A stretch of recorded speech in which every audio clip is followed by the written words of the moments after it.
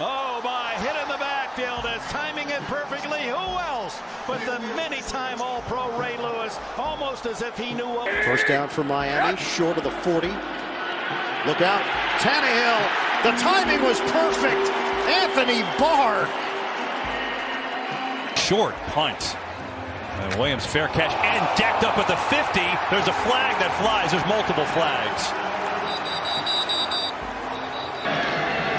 Reverse, and Brown is whacked at the 30-yard line by Tim Goad.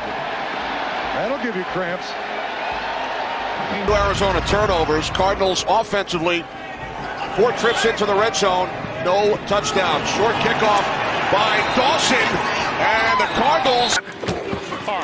Gives it to Ingold, who is met immediately at the 3-yard line by Jayon Brown. Gotta go down, right, Mike? Ryan looked that way, lost the ball, still free. Bottom of the pile, we'll see if the Falcons got on it. Coming into the game with 13 sacks, Reggie White. Mark Konechny is back to receive the punt. And a pretty good rush by the Eagles on Greg Horn. And what a hit, loose ball, Cardinals have it. Tremendous hit by Ricky Hundley. No way Mark Konechny should have been trying to return this football. Now the guy's right on top of him. Hundley's right on top of him as he's trying to catch the ball. That was a foolish play on Konechny's part. Just let that one go. 13.